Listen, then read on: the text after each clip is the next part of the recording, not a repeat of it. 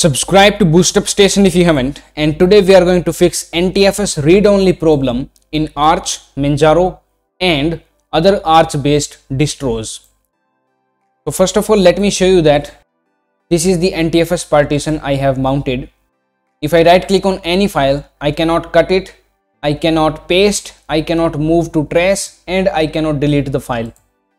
And I even cannot create a folder or documents or paste anything.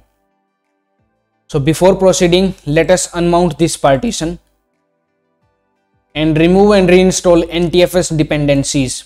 So execute these commands one by one into the terminal. Press enter, type your user password and press enter. So it says ntfsprogs not found. That is okay. Move to the next command. We are going to remove ntfs3g. Type Y and press enter. Removed. Now make sure you are connected to internet before executing this third command. Press enter. Type Y and press enter. Now it will download ntfs3g and install it. It is installed. Now let us check which of the NTFS partitions we have in our system. Press enter and here we get a list.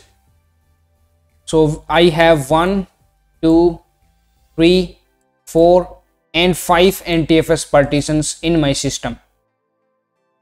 You can see type of them is NTFS. So the partition which I opened in the starting of video was SDA3. It was a Windows partition. So we are going to fix it using this command. You have to run these commands for all of these partitions which you have, where you want read and write access both. So first of all, let's go with the SDA3.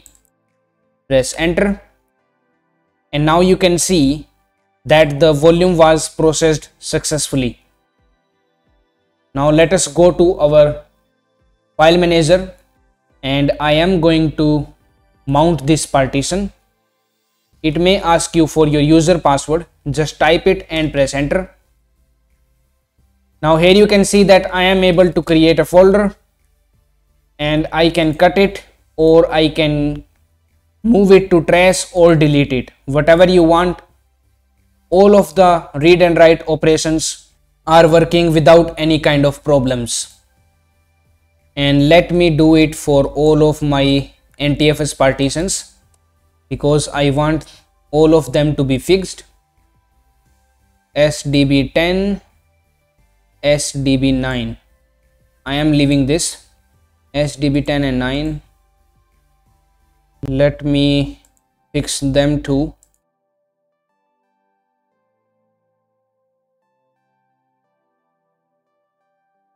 SDB9 was processed successfully. Now you can see in the last partition SDB10, I have another Windows installed. So you can see that Windows is hibernated, refused to mount, and the remount failed, operation not permitted. So what you have to do is boot into this Windows, shut it down, going to the start and shutdown. And then when you come again to Linux and execute this same command, you will be able to mount it like this and it will be showing you processed successfully with read and write access. So please subscribe to BoostUpStation and that's it for now. Thank you for watching. Now it's time to discover more. Simply click on the screen to subscribe to our channel and watch another video to discover more.